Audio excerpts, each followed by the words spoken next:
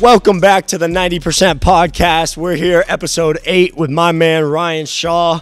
Ryan was, I went to high school with Ryan, and then Ryan was my assistant coach at McNair Middle School a few years ago, where we were so close to winning the district championship, but we fell short in that championship game. How you doing today, Ryan? Doing good. How about yourself? I'm great, man. I'm great. So we pretty much walked in the gym. I wanted to get right into this. How have you been lately? Life's good. Family's good. Everyone's healthy. I mean, not too much to complain about. Still coaching, working. I mean, it's living a good life. Life's good. Just where are you coaching currently?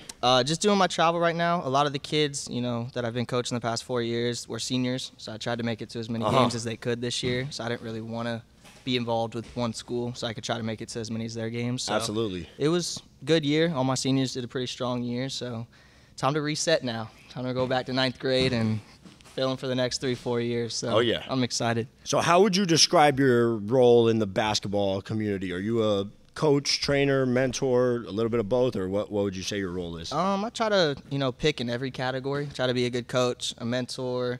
I know some of the kids we coach, especially at McNair, they don't grow up as good as we got to. So it's kind of nice to be able to be a good mentor for them outside of their home. And training is fun too. Getting one-on-one sessions with kids are fun. So I try to just pick in every category, try to enjoy it, learn from every single different thing. So it's been good. Sweet. And so you guys are starting your travel ball right now. You guys haven't played any tournaments, you said, but you got your first one coming up this weekend? Yep, first one's this weekend at the Big House. Cool. So. And what grades is your travel ball team right now? 9th grade. 9th grade? Only 9th? Yep. Cool. Sweet. Well, so the kind of topic that me and you came up with that we can both relate to is that we're young basketball coaches. So for those listening today, this conversation is pretty much going to be around just young basketball coaching, and we'll see where this conversation flows. But I want to talk advantages, disadvantages, maybe just things that Ryan sees from his perspective as a young coach. And then we'll kind of just ask some questions to the guest, Ryan, as usual. All right? Sound good like a plan, Ryan? Sound good to me. Sweet. So what is your first thing that pops in your head when you think of you being a young basketball coach? Do you look at it as an advantage or as a disadvantage? Personally, I look at it as an advantage. I feel like some of the older heads don't really like it. But in my head, I think, it's an advantage because the main thing that you want from your team is to be able to trust you. And I feel like when you're younger and you can relate to a lot of things that they relate to in life, they trust you a lot more. Facts. When me coaching the young, like freshmen, 10th graders, a lot of these kids want to go play college ball. So I treat them like adults. You talk to them like adults, you treat them like adults, say sir, all those things. And, they can relate a little bit more to you because you were just in their shoes not too long ago. Absolutely. So, and, the game has changed so much in the past, just 4 or 5 years. So a lot of these old heads that are coaching old style and stuff, a lot of kids don't want to go into a gym and get yelled at by a 50-year-old. Yeah. Like it's and there's nothing wrong. It's not saying that what they're saying is wrong. It's just, it's how you say it. So, Facts. when you walk into a gym and, sometimes you just don't want to get yelled at by an older person. No, definitely. That's at home. You get yelled at by your parents. Exactly. Something. So, when you get yelled at by a younger kid, sometimes it's a little bit easier to relate to. So I think it's an advantage because you can trust them, but that also category has a little bit of some disadvantages to it as well. Being the younger, because they think they can joke around a little more with you. Yeah, so and they start to trust you a little too much, you maybe. get trusted a little too much, so you have to find that fine line, and that's what I've been trying to learn the past couple years now that I'm getting a little bit older. To find that fine line. It definitely is a fine line, and that's where I've been kind of in my career. I still don't think I found it, right? I think there's days where I think I have the line, and then there's days where I'm like, oh man, maybe I crossed it this way or this way. So I think that's the fun part about being a young coach is just putting in all the hours of experimenting, right, and figuring out what works, what doesn't work, and just that trial and error process is just fun, right? Yeah, that's the big thing is trial and error. I mean, learning and figuring out, and obviously you know a lot of older mentors that you've learned from, and I learned from a lot of people going from Cocoa Beach to Rockledge. Whew, what a jump. Like just the mentality and learning the two different types of the game. And so was Cocoa Beach your first coaching job? Right out of high school. Coach Ebright gave me the JV job straight out of high school, and I was there for about 3 years. And then when Coach Holmes took over the assistant job at FIT, that's when I went over to Rockledge, and Coach Tracy hired me over there.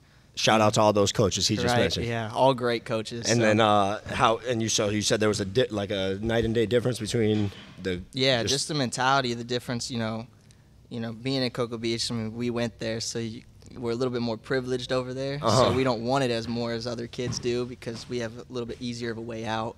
Going to Rockledge, a lot of that's the kids' way out is basketball. So they're more dedicated and more willing to put the work in. Other than Cocoa Beach, where they know they don't have to use that. Yeah. So. No, I think privilege is part of it. I also think just the culture, you know what I mean, and the placebo effect of when you walk into something, you're going to just kind of do what everybody else is doing, and if the years prior or before you aren't working to the capacity that they should be and could be, then you're not looking up to that and looking forward to it. Whereas at Rockledge, they probably may have been. Right? Yeah, I mean, I wasn't there pre-Tracy, so I'm not sure how it was before that, but you could tell when you walked in, he had a system where people were ready to work, and if you weren't ready to work, right out the gym. And so what I want to ask you, what are some things that you think you learned in your first couple of years coaching, whether that was at Cocoa Beach or under Tracy at Rockledge? A big thing was the fine line, starting to learn to, switch over from being a kid to being an adult. Like now you're in charge of other kids' futures. Yeah. So, I mean, and that's a big deal. Having a parent trusting a young coach is not always easy. So kind of the first couple of years was trying to learn how to mature. And, so I've had to make some sacrifices. Instead of being the kids' friends now, I had to be their coach. Be their coach, and yeah. I've had to make some sacrifices, and they weren't always fun, but if it's something you love doing, you got to make sacrifices. So I had to, And if it's probably in the best interest of the kids, exactly, which you start to realize is. And when you start to realize you're not just, in control of you, now you're in control of 10, 12 kids, and you're in control of their futures. And, I've learned how big of an impact coaches can have on a kid. So you got to be careful what you say, what you teach them, because they carry that on. So if you teach them the wrong thing, they're gonna be like, "Oh, well, coach taught me that. That was blah blah blah," and you want to put them in the best position possible. So that's probably the biggest thing I've learned is just that maturing and sacrificing, making the fine line for the interest of the kids at the end of the day. Sweet. The best interest for them. So. What other advantages do you think there are to being a young coach? The first one that pops in my mind, and I know there's old coaches that have this as well, but to me, when you're a young coach, we just have way more energy than old coaches. Like a lot of times there's old coaches that just think that maybe they don't need to demonstrate or maybe they don't need to explain as much because they're players that have been in their program, maybe their seniors can run the drill. But I think there's still just a benefit to a coach being able to consistently be there and demonstrate drills on the court or verbally talk just at a high energy throughout a practice, right? And I think that's one thing that young coaches have. What else do you think? Well, I was going to actually just say that too, is just, energy. Like, we can either hop in a drill, and if we want them to go harder, we could still keep up with the kids and push them to go harder. Yeah. And that helps too. And, the energy thing I learned from Coach Holmes. That man is insane when he's on the court. So watching him coach, and I kind of picked up on some of that. It's like that feeds to your kids. If they're like, well, if he can do it, then, we can too. So the energy, I think that's a big one too. It's, being able to get out there and get involved with the kids, I think is a big thing too, because a lot of times, like you said, older coaches just sit on the sideline. They know what to do in their head, but they don't really know how to express it so much. So exactly. Us being able to go out there, I think it's really good too. For sure. And touching back on what you said, us being younger, we just relate to them kind of how we talk, if that makes sense, right? Like maybe you said it's not what you say, it's how you say things, right? And so maybe we just are a little bit more in the now to say things in a way that relates to them at times, right? Yeah, it's just easier. I mean, like I said, I've learned that the first couple years I would just scream at kids and thinking that was going to get them to do stuff. And then I realized, like, it's how you say it. So then I started, using different tones and different ways of saying things, and that's kind of where the big learning curve is. You can't just scream at a kid. I remember always growing up, I was like, you know what, I'm going to one day have an AAU team and just scream at kids and make them run suicides. And then next thing you know, I had my own team, and that's what I tried doing, and it didn't work. And so that was a big adjustment. It's just, like I said, I like to treat my kids like adults. And so do you think there's never a time to yell at kids, or what are your thoughts on that? There's times where you have to yell at them, especially being younger. Sometimes you do have to remind them that you are in charge, even though that you are, sometimes trying to have fun with them or hang out with them and, be cool with them. But sometimes you do have to put your foot down and make them remember that you're in charge. So that's kind of the little iffy advantage, disadvantage part right there too. So I think there are times where you have to yell at them. I mean, even at work in your life, I mean, your boss yells at you when you do something wrong. For sure. And, if you do it in the right interest for the kid, then you got to make them understand that it's for their best interest. You're not just yelling at them for no reason. Yeah. So sometimes it's good to explain why you're yelling at them too, so that you can teach them. Yell at them and then teach them what they're doing wrong. So that's a big one too, I think. No, definitely. I think for me, I only coached as far as real coaching X's and O's goes for the 2 seasons at McNair. I know I had Josh as my assistant the first year, and then you were my assistant the second year.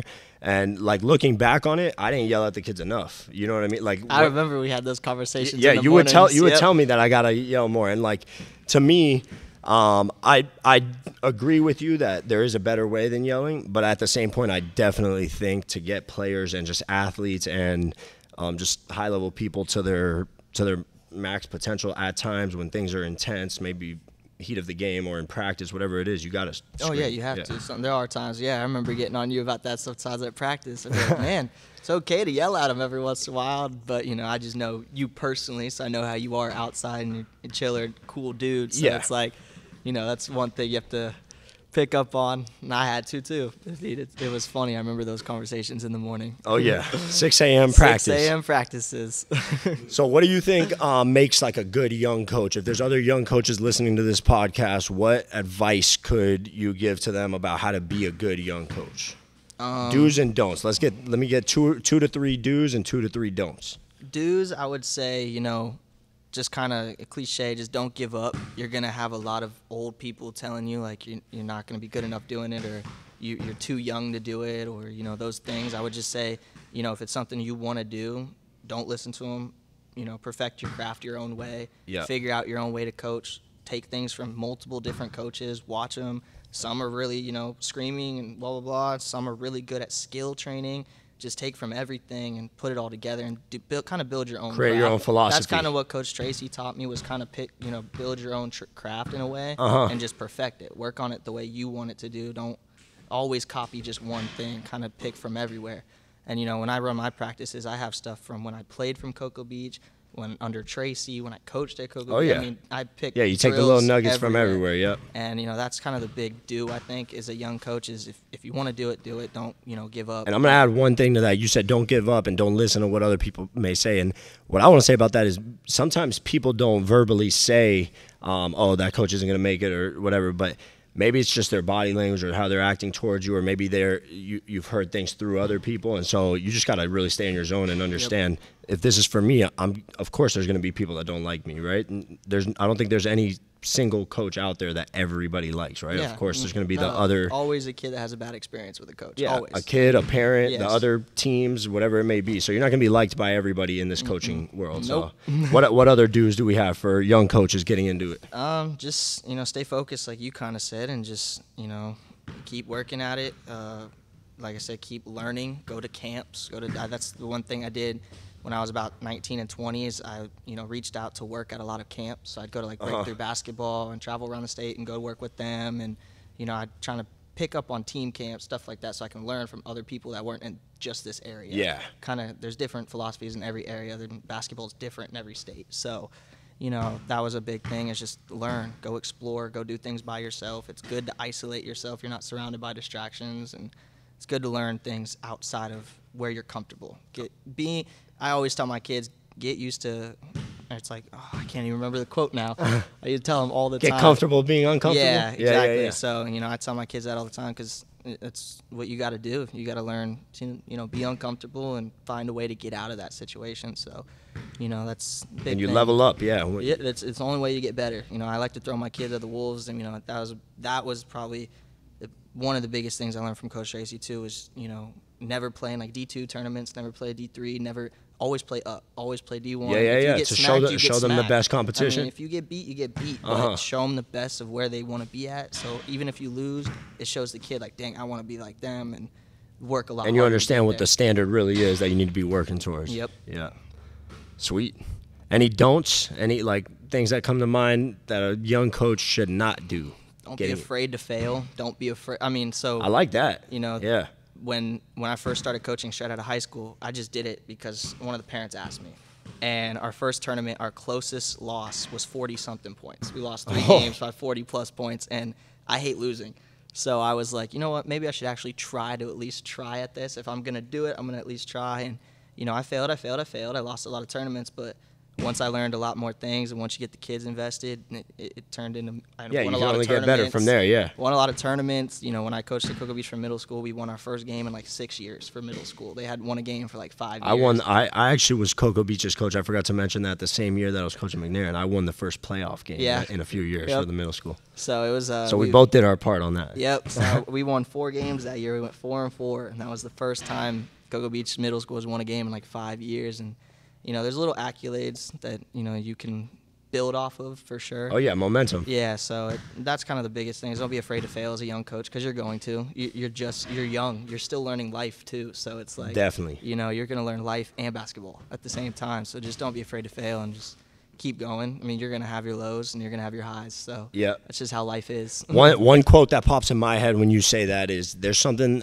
quote that says something like, once you have all the information, it's too late, meaning the opportunity's gone once you have all the information. So you almost have to start without having all the information, right? And as a young coach or a young trainer, I think that's what it's a risk that you have to take. Like there's uncertainty, which there is obviously in every area of life, but you don't know how to coach. You don't know how to train, and you just got to get into it without having all the information. And you'll pick up little nuggets, like you said, here and there, and then eventually, well, actually, you'll never have all the information, right? You just keep getting a little bit better, and like you said, working towards perfecting your craft. So, yeah.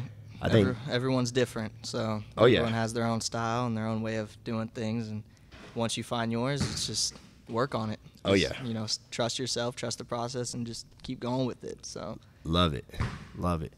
So anybody you want to give a shout out to on this podcast? You got anybody listening on the back end that deserves a shout out? I don't know. Just I guess it's a big thank you for everyone who's been patient with me, who's coached with me, mentored me. Just, you know, it's like I said, it's not easy always being with a younger coach. So just, you know, having the patience of me learning and stuff like that. All the coaches that have been there for me has been great. So it's, you know, only up from here is how I look at it. So. And where do you want to take your coaching career? I think the max level that I want to, my goal is college, because I think just for me personally, I think like professional, and it's just too much of a business. And like I think one of my greatest advantages as a coach is my relationships that I'm able to have with kids. And I feel like in college, when you know recruit kids, I feel like that's a lot of it is building the trust with the kid. So I feel like in college would probably be where I'd best suited for. And then I think, like I said, it's too much of a business. You know, it's hard to, you know, trust a player, and then trade them next week. And it's, you know, it's tough to do. So that business is just, it's too much, I think, sometimes. But college, definitely, I would love to be. And do you want to be like at a D1, at a D2? D1 is the main goal, of course. But, you know I got to work at it and got a little bit of time to go. But it's all a process. So. And what about head coach or assistant coach? Head coach would be the great thing. The ultimate goal? Yeah, that's the ultimate goal. It's pretty cool because, you know, Coach Holmes and I will text every once in a while. Getting a little bit of college taste from him is nice. Oh, yeah, definitely. So. He actually just sent me their scouting report or not the whole thing, but like an insight into their scouting report for their playoff game. And for those of you maybe listening who don't know who Coach Holmes is, we keep saying his name. His name is Jawan Holmes. He coached at Cocoa Beach High School for, a year or two? 2 years. 2 years, and then got offered the assistant job at Florida Tech, which is a Division II school here in Melbourne, Florida, and he's just a great coach. Oh, yeah. Like, I really think he's completely turned around their defense there at Florida Tech, and they had one of the top defenses in the country this year, and then now they just won their first playoff game. I think they're going into another one, so that's sweet, though, being able to get, like, insight into the college world from guys like that. Yeah, having a good mentor like that definitely helps, too. 100%. Hey, so I wrote some things down in my notes, just kind of things that we could touch on as far as young basketball coaches. So maybe give me one highlight of your basketball coaching career so far. Ooh. Is there anything that pops in your head that was like, man, that was like one of my favorite moments of Probably it was last summer with my 11th grade team. We we were at Disney at a tournament, and we had to play against Ray Allen, was coaching. Oh, you told me about that. You showed me that picture. That's crazy. We beat him by 4 points in the championship, or in the game. You beat him? You beat Ray Allen? Ray Allen was coaching. He was the head coach for their team. He was coaching his kid. And he didn't shake our hands after the game. Oh. So that was but then he did get his revenge. He came back and beat us by 2 in the championship the next day. So that was a little tough. But beating him, and it was pretty cool because my dad met with somebody like 2 weeks later at the gym, and it was a coach from Jacksonville. And the coach knew me from beating Ray Allen. He's like, oh, I remember watching your kids. So that was pretty cool that someone farther away recognized me, which was pretty cool. So that's probably about the highlight right now, and just learning has been the biggest highlight too. Yeah, just continuous learning. Oh yeah, I love that. It's just fun to pick up different. I mean, it's something you love doing, so it's easy. It makes it easy to do. So. They say you'll never work a day in your life if you love your job. Yep, and they're not wrong either. So you're also like a car salesman, right? Mm-hmm. Yep. Sweet. Where's that at? I'm over at Mike Urban Toyota now, and it's it's been good. That's why you have that new Tacoma out there. Yep. I knew something was up. It's nice. It's fun doing it. It's I enjoy talking to people, and it's pretty fun. You get in conversations with people over there and learn different things. Oh, I bet you're meeting all types of different people. Oh yeah, right? I mean, Latavius Murray, the NFL running back, just bought a car from us 2 days ago. No way. Yeah, he came in with his family and everything. Is he from here? Yeah, I play pickup with him in Titusville on every other Tuesday we'll play pickup, and he's there. Now that you're saying this, there's somebody. I don't know. There's some connection that I know him through. That I've heard that he's from this area or something. Yep. Yeah, So that's sweet. What'd he buy? He bought a Sienna for his family, so a big minivan. He had 3 kids with him, so that was pretty funny. But yeah, I enjoy it. I love it. It's changed my life. The money's been great, and Erdman, last year Erdman sponsored a lot of our tournaments and paid for all of it and everything. So he's a really, really good family guy. So he's been great for me, and it's hard to complain over there. So Definitely. it's been good, and they're supportive with basketball. They let me off when I have tournaments, and I do my part, help with them, and they help me, and it's a good relationship over there. It's like a second family. I mean, I'm there 12 hours a day, 11 hours a day. Yeah. So I see you them spend most of your time with those people. So it's good that I like all of them. Well, so if anybody in Brevard County needs a car, where can they find you? At Mike Urban Toyota every day, 6 days a week, or 7 days a week. So there we go. This podcast is not sponsored by Mike Urban Toyota No. yet. No. Maybe one day. All right, man. Ryan, I think we'll wrap up this episode. Is there any final thoughts from you? I know the majority of the episode was us talking about kind of young coaching, but is there any advice that you have or just last thoughts for parents, players, coaches, trainers, any basketball fans, just any of your supporters that may be listening to this? Just don't judge a book by its cover, and just don't give up if it's something you really care about. I mean, if you love doing it, do it. It doesn't matter who says anything differently. If you enjoy it, you'll find a way to make it work. And I've done a pretty good job at it now, and I'm making it work when I can. And it's honestly getting into coaching at a young age matured me, taught me a lot, and it was probably the best decision of my life was getting into it at a young age. Let's get it. Definitely matured, and you see a different world when you take care of other kids. So it's definitely worth it. That's all I got to say. Beautiful. Beautiful. My final thoughts for today is, as always, this is the 90% podcast. So our conversation today, or pretty much any conversation you ever hear us have on this podcast, if you really boil it down, it's 90% mental, right? Being a young coach, that's just mental. You're just a coach, right? The age doesn't matter. It's built up in your head. Get out there and coach. If you want to be a coach, go learn, go put in the work, make mistakes, fail, succeed, go through the ups and downs, and have some fun. I just want to thank every single person listening to this. Like, follow, subscribe on YouTube, Fast Phenom Training, 90% podcast on all platforms.